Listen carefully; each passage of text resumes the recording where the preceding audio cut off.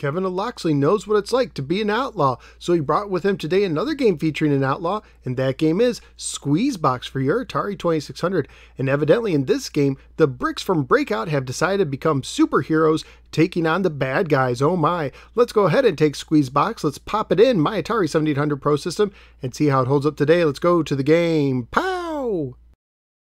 Squeezebox was published by US Games, the Quaker Oats Company, and carries a copyright year of 1982. It was programmed by Henry C. Will IV, who also programmed Commando Raid for the 2600, which are reviewed in episode 427. The manual opens with the following: Squeezebox is the ultimate escape game.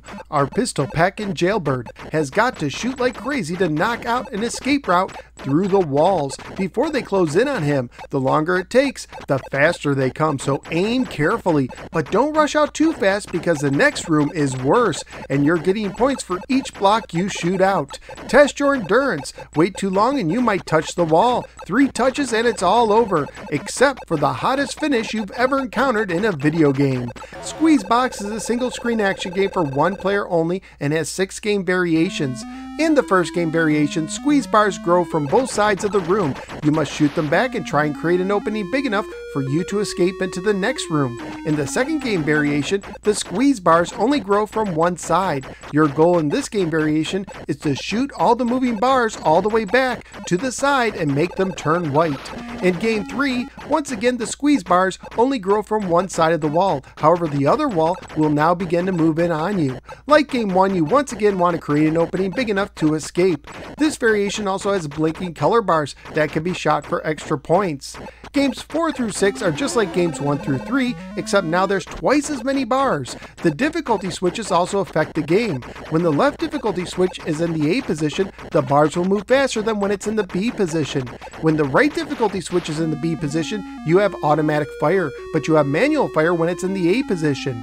For the controls, you use the joystick to move your guy around and press the button to fire using manual fire. To adjust the angle of your gun, you must hold the button down and press up or down on the joystick. Scoring wise, you get 10 points for shooting a color bar, 20 points for shooting a blinking color bar, and 100 points for making a path and walking to the next room. In games 1 and 4, if you shoot all the blocks and walk to the next room, you will get an extra life, up to a maximum of 3. If a block touches you in any of the rooms, you lose a life. Graphically speaking, this game is one of the better looking games on the system, with colorful bars and a nice large character. Squeezebox also has some fantastic music.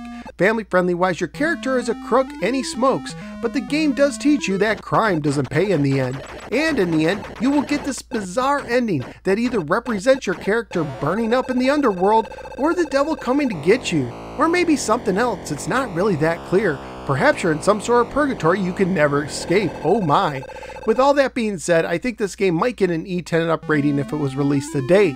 At the time of my research on eBay including shipping, loose copies were going for $5 and complete copies were going for $20 to $22. So what did I think of Squeezebox? It looks nice, it sounds nice, but it's so very boring to play. You don't have much room to move in, which makes the game feel pretty cramped. And aiming is a bit of a chore, especially since the gun doesn't show the angle you're shooting. But overall, this game simply gave me no enjoyment whatsoever. So where am I going to rank Squeezebox? This one's going to be another contender for the worst game on my list. I will put it over the likes of Karate and Spike's Peak, but I would rather play Artillery Duel at 167. So out of the 170 games I've now ranked on the Atari 2600, Squeezebox is squeezing in between a pair of Zonix Double Ender games at the 168 position. Squeezebox looks great and sounds great, but sadly isn't any fun. But that is only one guy's opinion. What do you think? Let me know in the comments below.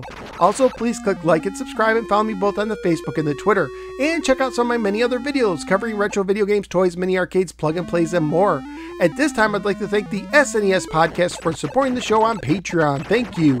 You too can help support the show, gain access to exclusive content, and be able to vote on future games I review by signing up at patreon.com/NoSwearGamer. Thank you for giving me a little part of your day, and I look forward to seeing you next time on the next episode of the No Swear Gamer. Take care and remember, crime doesn't pay.